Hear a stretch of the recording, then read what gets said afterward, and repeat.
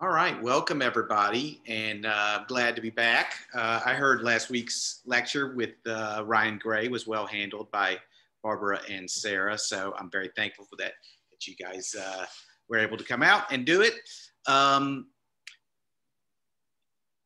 Let a couple more people in. Just as a reminder, this is our last one. I know it has been confusing. I have emailed every single speaker this week. I'm sorry, Rafael, I did it to you, reminding them that the lecture was on Tuesday, and they've been on Wednesday all week and for the Tuesday carnival class, and it's just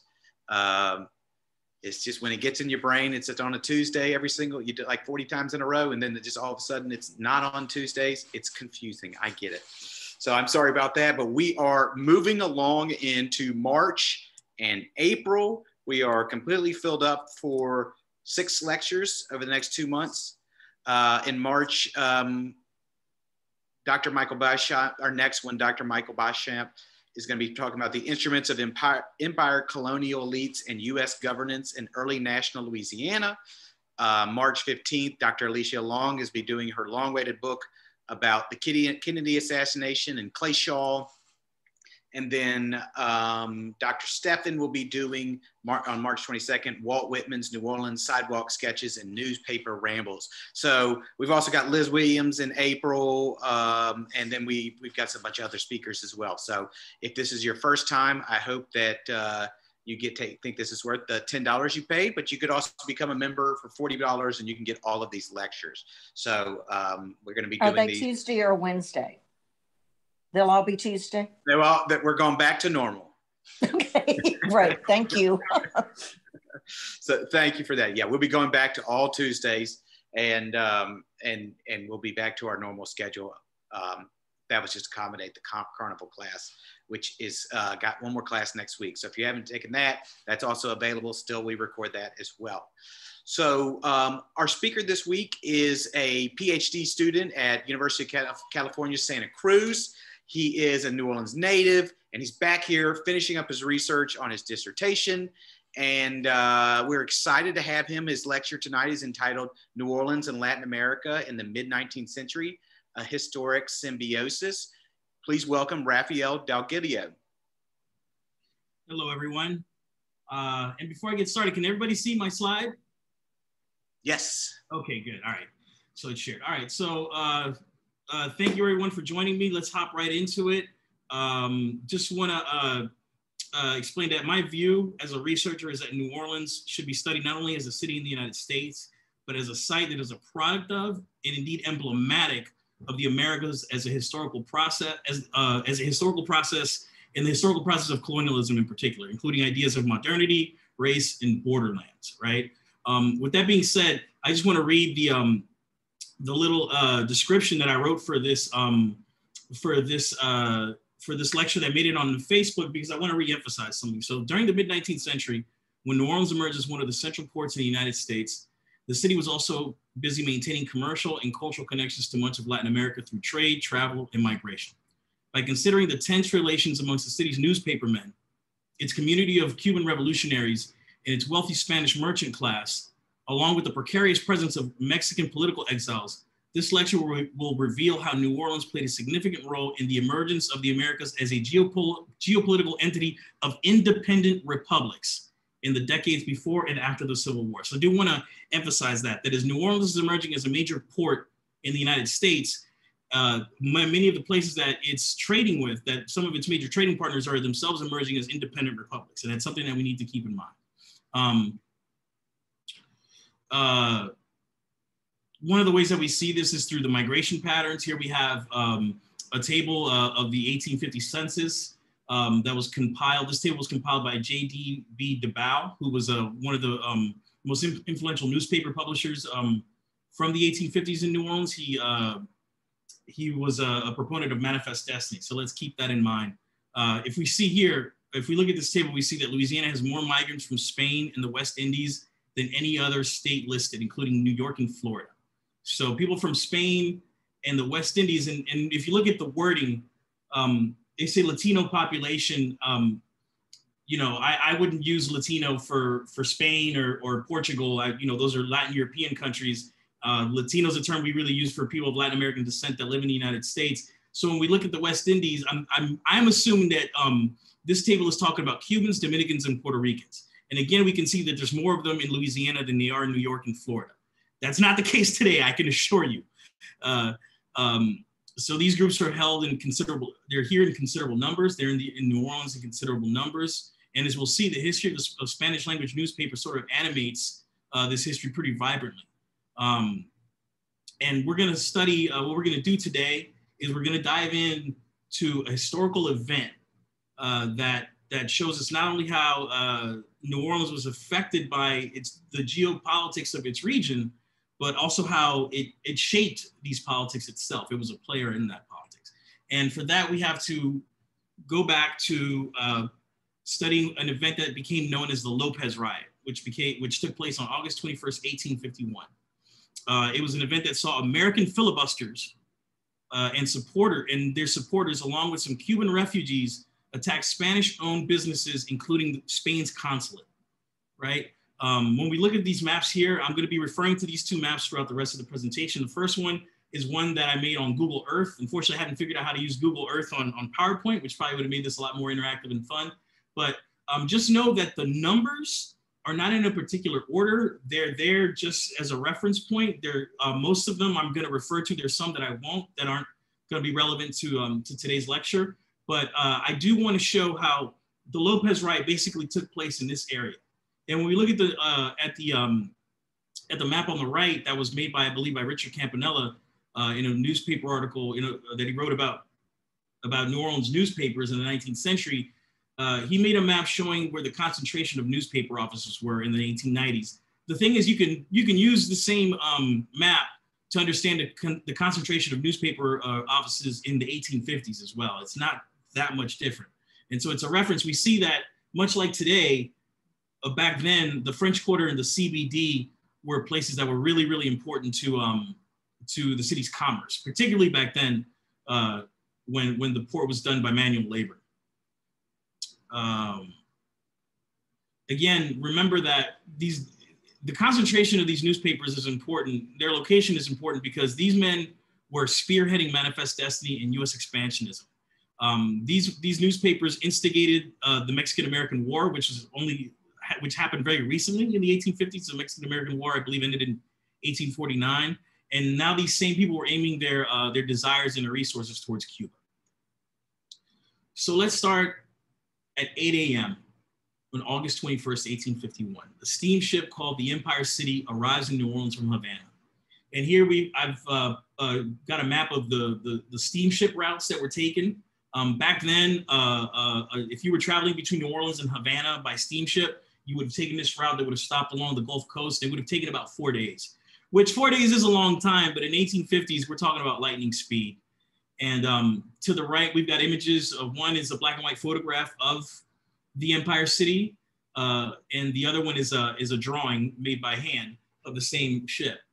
And we see towards the right lower hand corner is a depiction of what that port would have looked like around that same time in the heyday of these steamships. Now, what we have to understand is that on August 21st at 8 a.m., there was a gentleman named Mr. Brincio, who was the deputy consul of Spain in New Orleans. He arrived in the city with mail from at least 24 American prisoners who had been captured during a filibustering expedition led by General Narciso Lopez.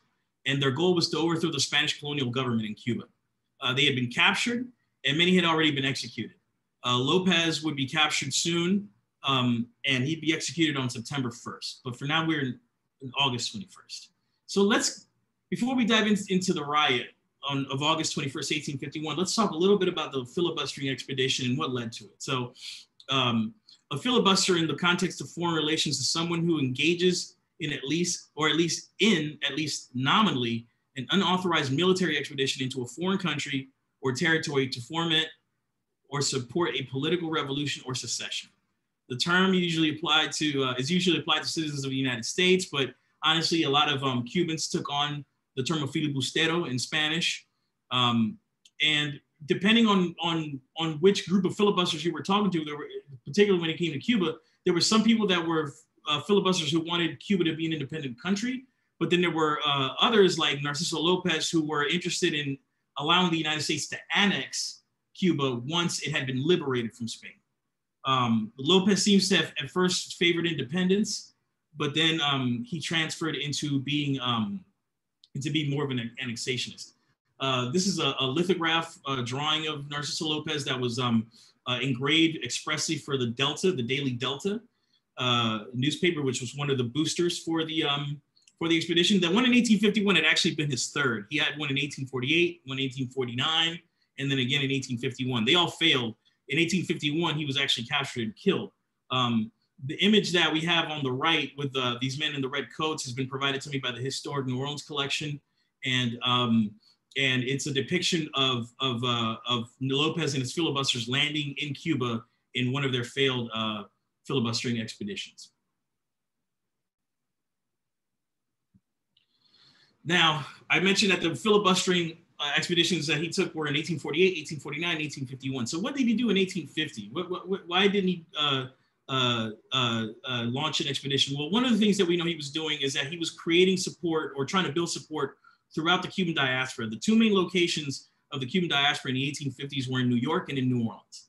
And real quickly, one of the results of building this, the support, is that the Cuban flag was designed and sewn up for the first time by Narciso Lopez's supporters. And in the spring of 1850, on the same day, there were two simultaneous events, one in New York and one in New Orleans, where the Cuban flag was unveiled in public in both cities, right? In New Orleans, that event has been commemorated by a plaque that sits on the 500 block of Poydras, which is today the Hale Boggs Federal Building. That would be on our map. That would be number one. So if you go to number one, you'll see this plaque on the left-hand corner. You can go there today. We'll go there tomorrow morning or tomorrow afternoon if you've never seen this plaque, and you'll see it on a big concrete slab. You'll see this plaque that says the Cuban flag was first flown in 1850 from the site, from the home of the Daily Delta. And as we established with the engraving, the Daily Delta was one of Narciso Lopez's biggest supporters. And here's a snippet from one of their stories in August of 1850, where they actually explain, where they actually unveiled the Cuban flag for the first time. They actually ran a story where they talked about how they draped a giant version of the flag in front of their office on Poydras Street, right? So we see that it's there's a lot of support for this amongst the American newspapers. All right. One thing that we have to remember is that not all Cubans in New Orleans were militants. By the 1850s, New Orleans had become home to a community of Cuban political exiles and refugees.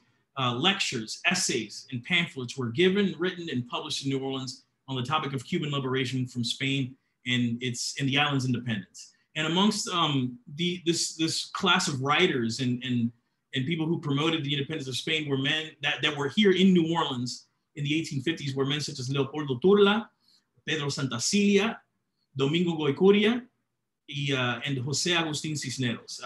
Leopoldo Turla or Cisneros, one of the two, I can't remember which one. One of them was buried in St. Boniface Cemetery in the city. Pedro Santacilia is worthy of note. He's actually going to become relevant later, a little bit later in this presentation. But I just want to say some things about him. He was born in Santiago de Cuba in 1826. He was exiled to the United States in the early 1850s for supporting Cuban independence, very vociferously. He was deported to Spain, but then left Spain because it was really rough for him there, and he managed to get to the United States. While in New Orleans, he wrote poetry and pamphlets that advocated for Cuba's freedom. He worked as the editor of a pro-Cuban newspaper in New York, and he gave lectures in both New Orleans and New York, where, as I said, the largest Cuban diaspora communities in the United States lived. But let's get back to the day of the Lopez riot, August 21st. And we know that Deputy Counsel Brincio has brought mail to the, has mail that is to be delivered to the city. And instead of going to the post office, which is on Canal Street at the time, the post office would have been in the Merchants Exchange building, which is number 6 on our map here on Canal Street. If you're having a rough time visualizing where that is, it's a block away from the Popeyes on Canal Street. So a block up, right? And he would have gone to deposit, he was supposed to deposit this mail at the post office. But instead of doing that, he doesn't go there directly. He either went to the offices of a Spanish language newspaper or he went to the consulate. We don't know. It's not well documented as far as I can tell. But I don't believe that he went to the post office. The actual Spanish consul was a man named Juan Ignacio Laborde, and he lived at the Chica's mansion on Dauphine Street, which is number 11 on the map. And he lived there with his business partner, who was named Angel Chicas, who's that's who the house is named after. Angel Chicas is also a Spaniard, and Chicas and Laborde were both merchants who ran their businesses out of this house, and they lived in it too. We know by the late morning that there was tension in the air around the city about this, and that placards had been posted threatening to attack the offices of the newspaper, La Unión, which was run by Spaniards, or even the consul itself. Later reports would say that the first tensions in the city erupted in a cigar shop owned by a Spaniard located at the corner of St. Charles and Gravier. The store's clerk, this is number 7 on the map. The store's clerk, a man named Gonzalez, got into an argument with some supporters of Lopez, from what we can tell.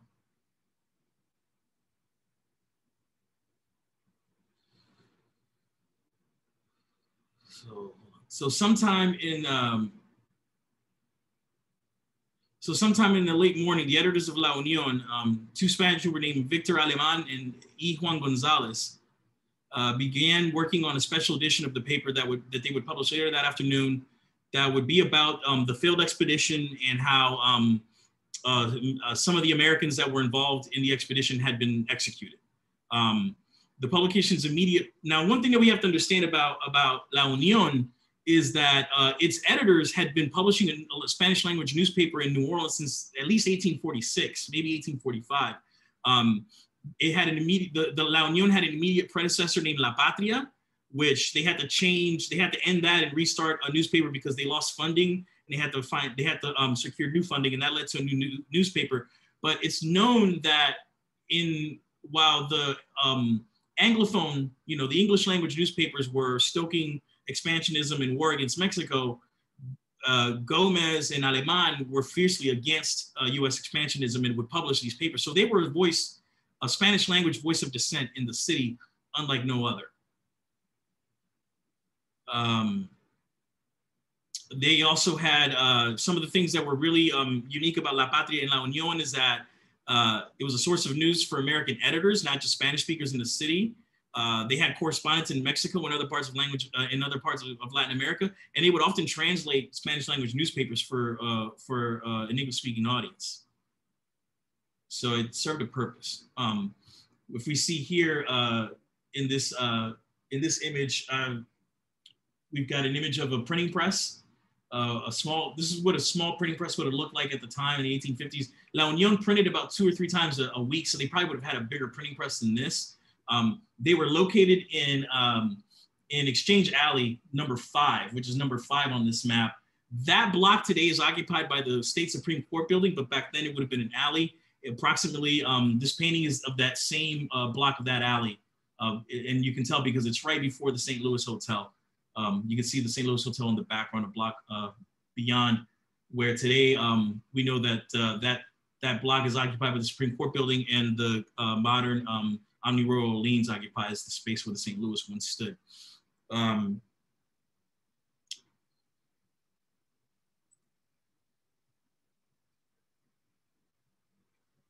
So at 2 p.m., Mayor Abdel Crossman is made aware of plans to attack La Unión, and he calls upon the Spanish consul, who was located at the Spanish consulate was located at number 4, the corner of Bourbon and St. Louis. I don't know which building, but I've narrowed it down to likely it being Razzouz or the Chris Owens Club, but I'm not sure. The mayor's offices were at the Cabildo. They wouldn't the mayor's office and the rest of city government wouldn't move into Gallier Hall until 1852 or 1853. But once Mayor Crossman was made aware of the plans to attack Spaniards, he summoned the consul in hopes to get him to persuade the La Union not to publish anything, in fears that they would just stoke more tension in the city.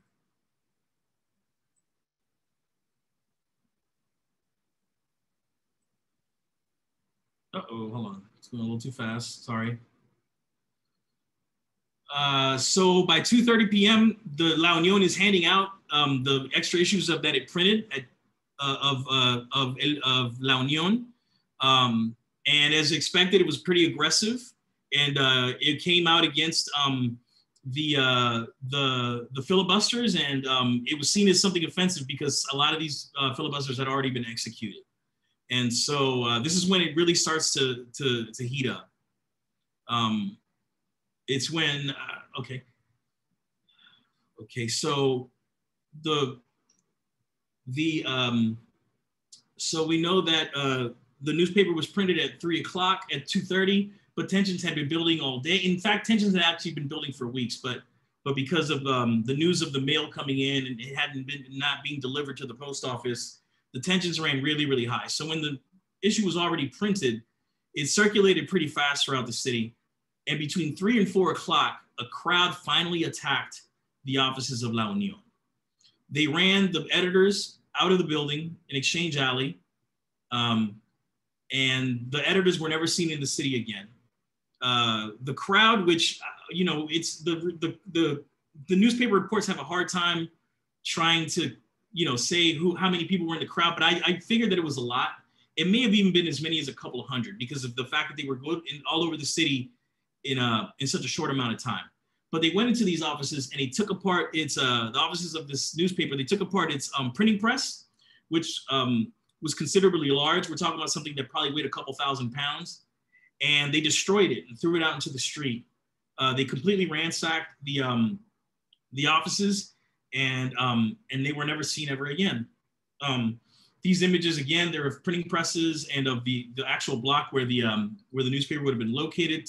At the bottom right is a contemporary picture of Exchange Alley, just to give you an idea of what that location looks like. I thought it was appropriate because there's a flag of Spain hanging in the foreground of that picture. In the top right corner, I wanted to remind people about what New Orleans was like in this era. In the 1850s, Exchange Alley had a lot of slave pens where enslaved people were sold from, and often the merchants, the slave holders, would display the men and women in front in tuxedos and dresses because they were being sold.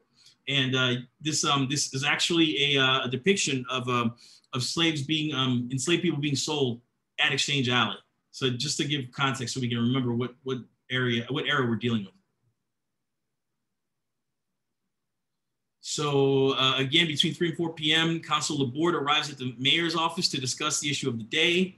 By now it's too late to reason with La Union. News, even in the city, it's passing slowly. They're trying to do simultaneous things at once, but they just can't do it fast enough.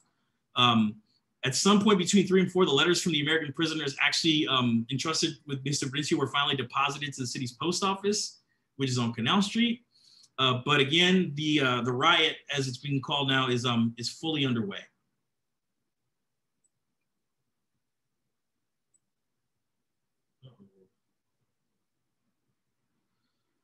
So at 4:30, tensions erupt on the uptown side of Canal Street with a knife slashing and brick throwing at the same shop where tensions erupted earlier at the corner of St. Charles and Gravier. The store would be ransacked, and this would repeat itself all night at several stores and shops throughout the city. They were damaged and destroyed, shops that were owned by Spaniards.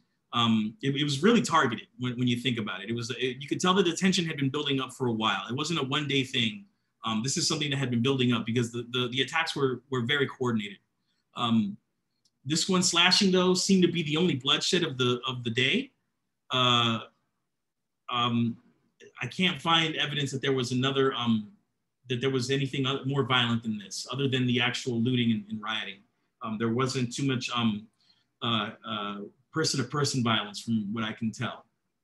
The images that I've got here are of the map. Again, we're looking at this area would be number 7 on the map, right on St. Charles, Gravier in St. Charles. Back in the 1850s, we would have seen this grand hotel, the St. Charles Hotel, would have been at the corner. The reason I like displaying these images at the top is is an actual photograph, and at the bottom is a lithograph that's based on that photograph, and they're both made available to me from the Historic New Orleans collection. The reason why I like showing this is because you can clearly see the building to the right has some businesses next to it. One's a hatter, the other one is a cigar shop. This is Havana Cigars. I don't know if this is the one that was, if this is the shop that was attacked, but we do know from looking at maps and doing research that this area had a heavy concentration of cigar shops owned by Spaniards. And on the right-hand side, we see Plaza St. Charles, which is the current building that occupies that same that same footprint of the St. Charles Hotel.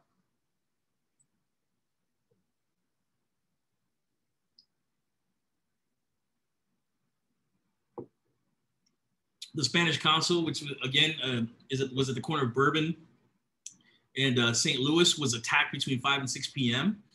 The consulate sign was torn off and then burned in Lafayette Square during a previously arranged public meeting later that night. Another attack on the Spanish cigar store at St. Charles Avenue would occur again. Well, it's actually at a different store, not the one on St. Charles and Gravier, but rather one on St. Charles further up. The crowd returned to the Spanish consulate after the police went to other sites of disorder. They broke furniture. They tore apart the painting of the Queen of Spain and tore the Spanish flag into pieces. The consul's documents and archives were thrown into the streets. There were ads in the newspaper for weeks asking people to return any papers that may have been recovered or stolen during the riot. Around this time, an unruly crowd gathered at Tchoupitoulas and Poydras, and Mayor Crossman was able to address them and get them to disperse.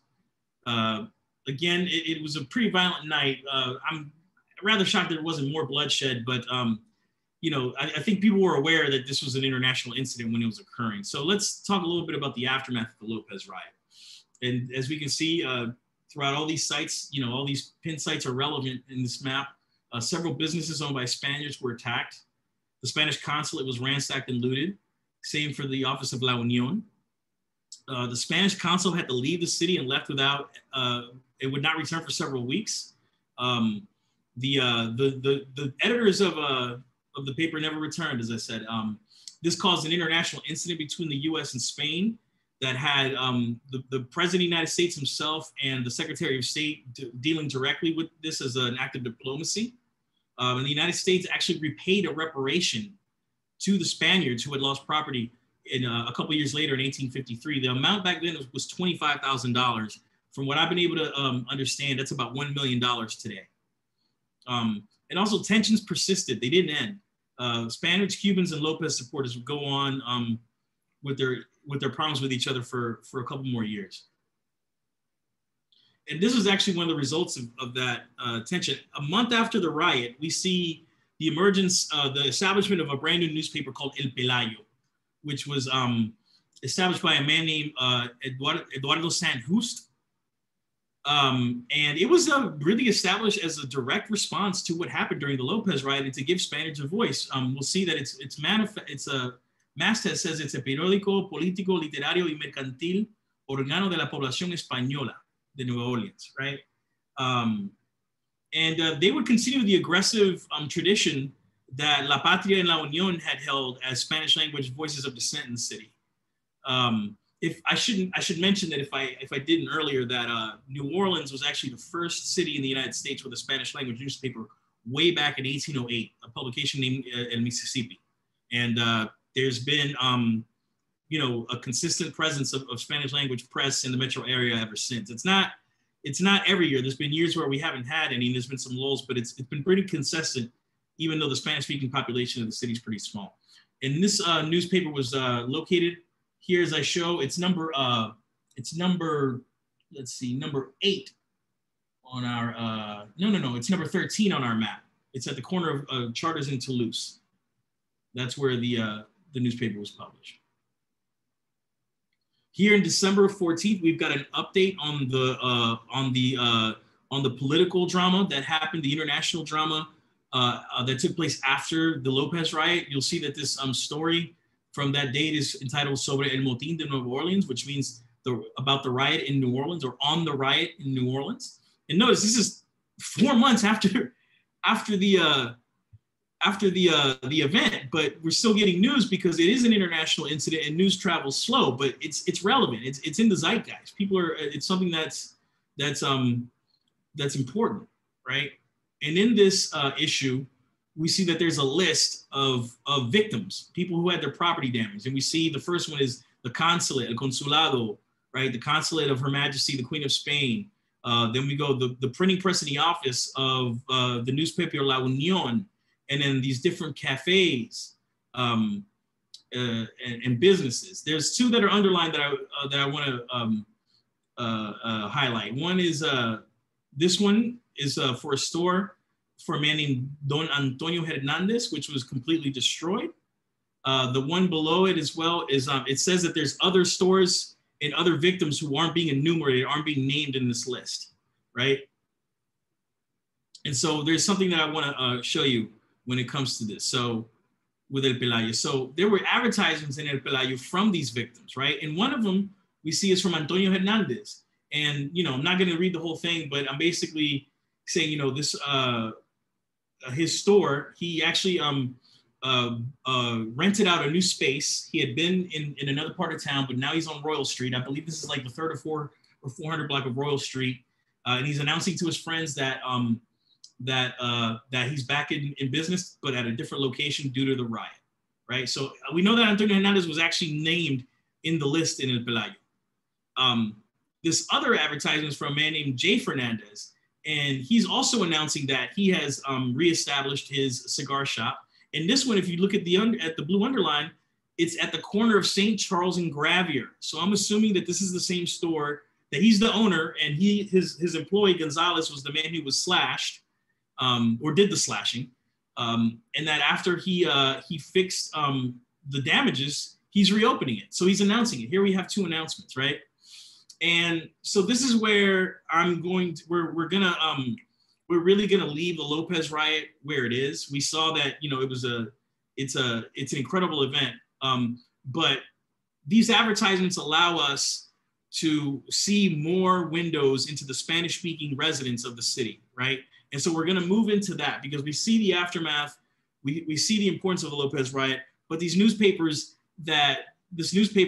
does reveal other things about the wider audience of Spanish-speaking readers who aren't Spaniards. So here we have an advertisement for a hotel called Conti Veranda, and it's located on Conti Street in between Charters and Vale Levy, and that today is Decatur. Levy Street is now Decatur. And you see I have a blue line on this old map to give you an idea of where it is, right? It also offers comida a la francesa, which means buffet style. So they obviously offered food to those people who were staying. And this last sentence is really interesting to me, where it says, se recomiende particularmente a los españoles y mexicanos. Se habla inglés, francés, y español. So they're saying this hotel is highly recommended to Spaniards and Mexicans. Notice they didn't say Cubans. But this is important. Another thing that I should say, at this time, a hotel is not only a hotel in the way that we think about it, but it's also a boarding house, right? So a lot of these places that are advertising themselves as hotels are hotels, but they're also boarding houses, right? Where people can actually live. And it seems like there were people that would actually live in these boarding houses as opposed to normal housing, right?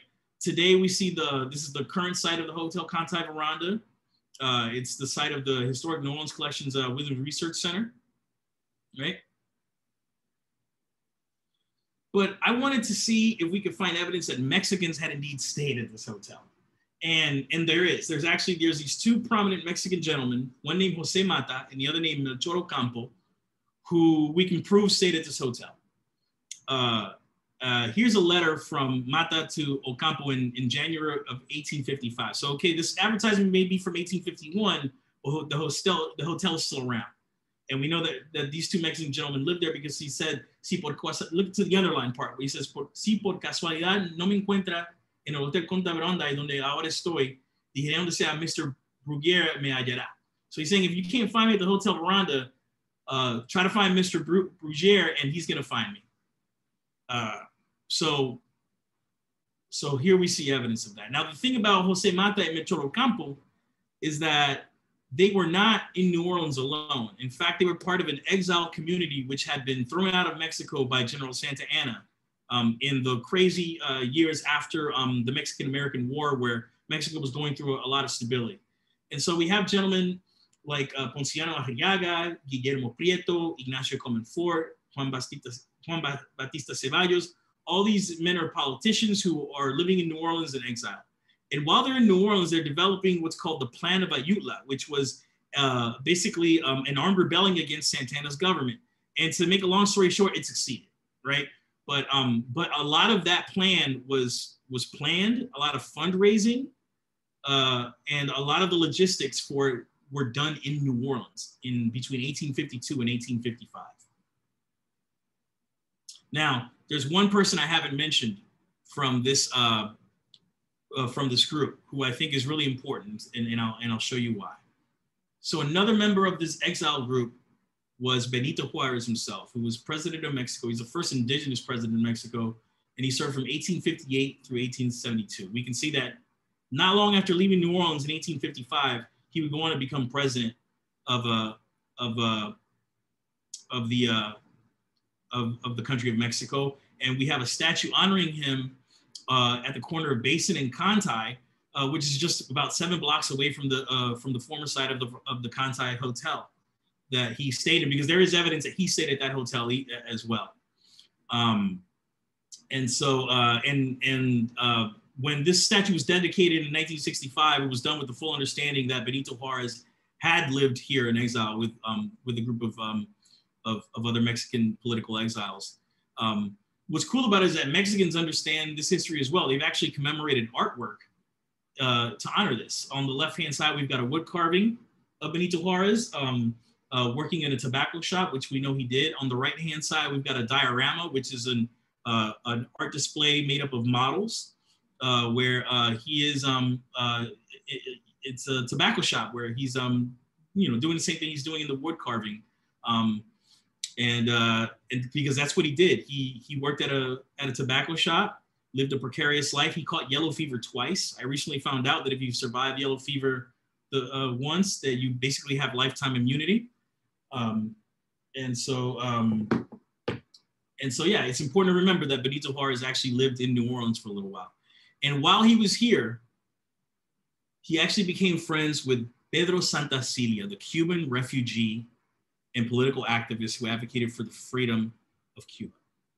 These two became very close. We know that their conversations involved the political developments in the Americas, just as Cuba was struggling for liberation, Mexico was struggling for stability. Santacilia supported the Ayutla movement through money and arms. He was the last to see Juarez leave New Orleans for Mexico. He escorted him to the steamboat that took him to Veracruz. And Juarez would become president of Mexico in the 1858, and by the late 1860s, Santacilia would join him there and work for his administration. Eventually, Santacilia married Juarez's eldest daughter, right? And then there's at least one historian that I'm aware of who suggests that Juarez's friendship with Santacilia helped Benito Juarez understand that Mexico's stability was not only important for Mexicans, but it was actually important for the entire hemisphere and its fledgling republics. So again, this is something that I want us to understand, because this isn't the last time that we would see prominent Latin American exiles land in New Orleans in order to foment a revolution. In fact, we know that towards the end of the 19th century, there were 2 major wars between Cuba and Spain. The first was the 10 Years' War in 1868 to 1878. And then the second one was the War of Independence between 1895 and 1898, right? Once the 10 Years' War commenced, there were tensions that erupted once again in New Orleans. It didn't lead to a riot like in 1851, but I did find these newspaper stories. This first one here in the middle is about a pro-Cuban demonstration. So there were a group of people who, of Cubans who supported independence for Cuba, who marched down Poydras with a large Cuban flag, chanting chants like Cuba Libre and things like that, right? The other story is of a duel between a supporter of the Cuban revolutionaries and a Spaniard who lived in New Orleans named Pepe Yuya, who was a very colorful character. Unfortunately, that's a story for another day. But the supporter, the Cuban supporter challenged Pepe Yuya to a duel. And Pepe Yuya was a famous duelist. He was known for a lot of things, but he was famous for being a duelist, whether by sword or by gun. And he won this duel. They had to go to Jefferson Parish because by this time, duels were illegal in New Orleans. But he won this duel. And so that was in 1869. Now, between the war the 10 Years' War is over in 1878, and then the other war starts in 1895. But between then, we have a movement of members of the Cuban diaspora all over the Atlantic world, in the United States and in Central America, Mexico, and other parts of the Caribbean, who were organizing in order to get more support for another uprising against the Spanish, right? And two of those men were Antonio Maceo, the Bronze Titan, and Maximo Gomez, who was actually a Dominican-born Cuban soldier. Dr. Rebecca J. Scott, in 2004, I believe, or maybe 2008, published her book, Degrees of Freedom, where she, I would say, rediscovered for American researchers and American readers, she rediscovered that Maceo and Gomez had been in New Orleans for 9 months, almost a year, between 1884 and 1885. This is something that's known in Cuba, from what I understand, but it's not something that, from what I saw, wasn't really talked about until Dr. Scott resurrected this fact. So I have a copy of a picture of her book up at the top, and I highlighted the excerpt from her book that talks about how they had rented a house at 227 St. Philip in Tremaine. And then I actually looked for primary source evidence to back that up. And I actually found Maximo Gomez's diary in the archives of the Dominican Republic, where we can see that 227 St. Philip, New Orleans, was indeed the place where they lived while they were here. Now, I want to make sure we understand that Antonio Maceo, if you're not familiar with Cuban history, Antonio Maceo and Maximo Gomez are giants of Cuban history and indeed of Latin American history. And I would say the history of the entire hemisphere. We can see that they're on Cuban currency, right? Maceo would die during the revolution of 1895 during the Spanish-American War. Well, the Cuban Revolution, which was then usurped by the United States and turned into the Spanish-American War. And Maximo Gomez would actually go on to, I think, serve as president of Cuba under the American Constitution. I could be wrong. Maybe it was a high office, maybe president, but I forget. But they were so well known that when they arrived in New Orleans, the Daily Picayune sent a reporter to go talk to them. And that's why we have this story, Distinguished Arrivals. And not to get too much into it, it's clear from now that we know the history of it, that when that reporter was sent to them, Gomez and Maceo were intent on not really revealing much about their plans. And so they gave very vague answers. Another thing that I discovered is that when Antonio Maceo got to New Orleans, they stayed at a hotel for a couple of weeks down there on Camp Street, close to Lee Circle. And unfortunately, when he got to New Orleans, he lost his dog Delia, and he took out an advertisement in the newspaper to try to find it, but I couldn't find evidence that that his dog was found. So I want to get back to this letter, that shows us where they lived, because I think it's I think this is an important thing is really grounding these things, these histories in our city and in our urban landscape. And so I looked through. I went on a journey to look through the maps to try to find this place, because one thing you have to know as a historian of the city is that before 1895, New Orleans used a completely different address system.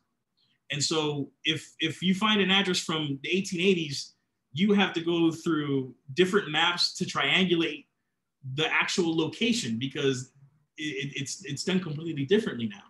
And so 227 St. Philip Street would actually start in the French Quarter, but those streets in the French Quarter that start at the river actually start, I think, at the 300 or 400 block. So 227 St. Philip doesn't even exist today.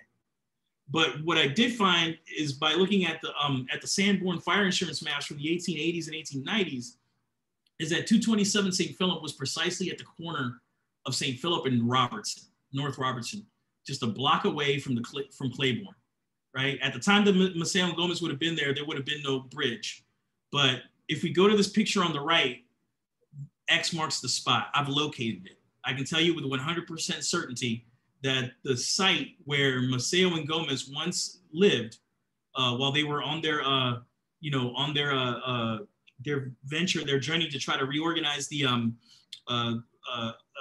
uprising against Spain and Cuba, they lived at this place, which is now basically the address is 1601 St. Philip. It's a driveway that belongs to a lodge hall, the hall of the Society of Inseparable Friends. It all seems to be on the campus of the Charbonnet-Labatt Funeral Home.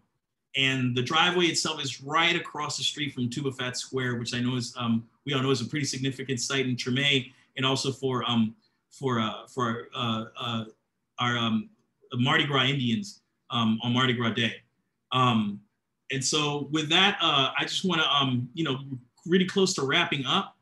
I do want to establish a perspective for why the Lopez riot is a significant and relevant historical event. And what I would say is that when we look at the Lopez riot and its aftermath and what it shows us that there are several things that are important to the history of the Americas that are actually manifesting themselves in the city, right? And one of them is that the United States as an empire is ascending. We're at the early stages of manifest destiny, where the country's expanding out west. It's expanding with war through Mexico, and it's toying with the idea of expanding into the Caribbean. We see that Spain is declining. Its stranglehold on Cuba and Puerto Rico, its last two colonies in the Americas, is losing its grip, and it would do things in future decades, like emancipating enslaved people and granting more rights to the people of Cuba in order to maintain that empire. But ultimately, the United States would succeed in pushing Spain out of the Americas by 1898. We see that Cuba is struggling for liberation against Spain, that there's proponents of its liberation in the city of New Orleans, both people who are militant and also those who are taking more of a political route. And we also see that Mexico is struggling for stability during this era, and that there's political exiles from Mexico in New Orleans who actively are planning a political uprising in order to overthrow the government. So these things are all going on. They're going on around the hemisphere, but they're also manifesting themselves in New Orleans. But before I finish, I have one more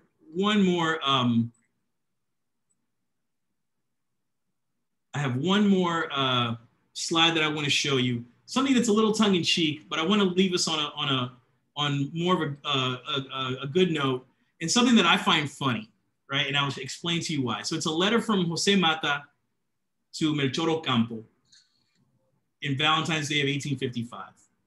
And Mata, after having left the Cantai Hotel to a hostel, or I should say a boarding house on Annunciation Street in the Warehouse District, he writes to Ocampo saying this: "Dejé hace 9 días el Hotel de Conti y me tiene ahora quite Yankee en el barrio Americana con una familia americana en donde no habla más que inglés." So here's this Mexican writing to another Mexican in 1855 about having to leave the French Quarter in order to go uptown in the Warehouse District to another boarding house. And he said that move across town has got him feeling quite Yankee. And I think when we understand what New Orleans was and the transformation that New Orleans was going through in the 19th century, and what it meant to be New Orleans, whether it was this French Francophone Creole city or this emerging U.S. American city, I think this quote right here sort of captures that. And with that being said, this is the end. I thank you very, very, very much for this, and I welcome all of your questions. Thank you very much for this. Thank you so much, Rafael. That was really, really interesting. And we're going to have to go. We're looking forward to deeper dives into this subject because it really is fantastic. Absolutely. If people do have questions,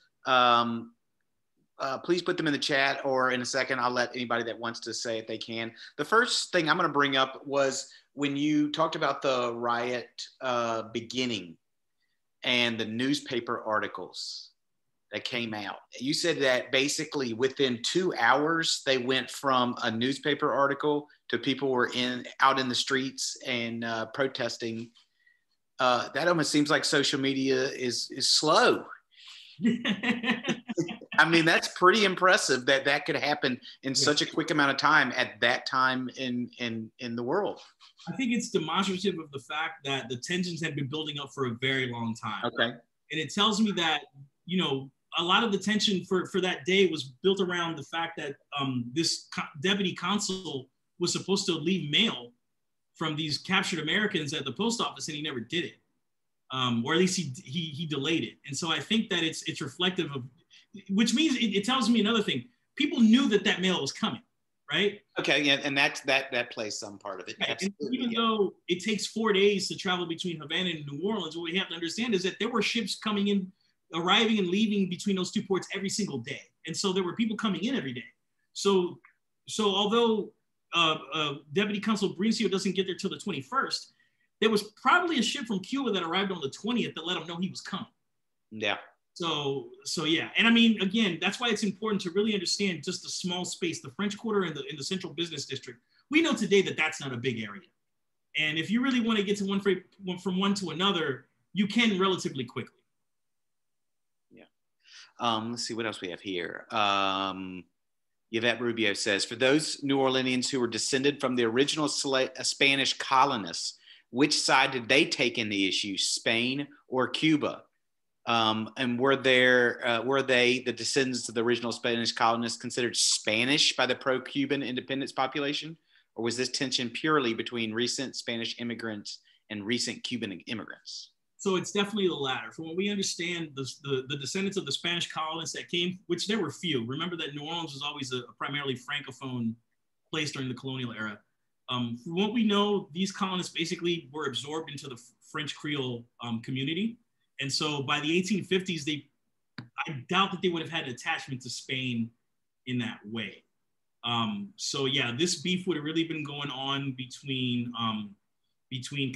people who had recently more or less moved to New Orleans from either Spain or Cuba. And remember that there were a lot of Spaniards who had actually lived in Cuba before they moved to New Orleans. And the reason that they were in New Orleans is because they were facilitating business between the two places. Salvador says, awesome lecture. Getty says, great presentation. Laura, very interesting. Emily Perkins, who's at the Historic New Orleans College, says, thank you so much for mapping all this out. So much taking place right around the buildings of the HNOC. I'd love to see an interactive map view of this important historical event. Well done. Yeah, that would be a very interesting thing to see. And then Salvador says, I'll never understand why New Orleans is not seen as a Spanish city, just French. Yeah, well. Well, and that's an interesting thing. I think that for me, when New Orleans is referred to as a Creole city, I think that it's respective of both the French and the Spanish, although leaning way more heavily towards the French. I think we do undersell just how important the Spanish era was here, but we shouldn't forget that Spanish was never the language of the day in New Orleans. It was really the language of military and government when the Spanish were here during the colonial era.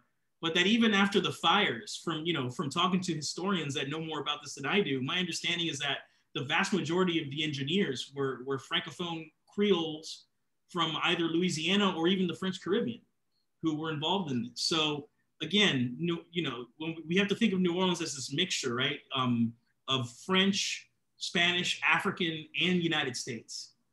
That's the only way we really, and that's why I argue that we have to view New Orleans from a hemispheric perspective instead of trying to struggle with it as a city in the United States. We have to understand that it's a city of the Americas. Yeah. Rafael, I want to thank you so much. That was a fantastic lecture. We'll be talking soon about some other stuff that you're working on. I wish you best of luck with the dissertation. And thank you so much for doing it tonight. And thank you for everyone for attending tonight. And we will see everybody, have a great Mardi Gras. And we will see everybody in a couple of weeks as we return to Tuesday nights again. Thank you and have a good night. Thank you.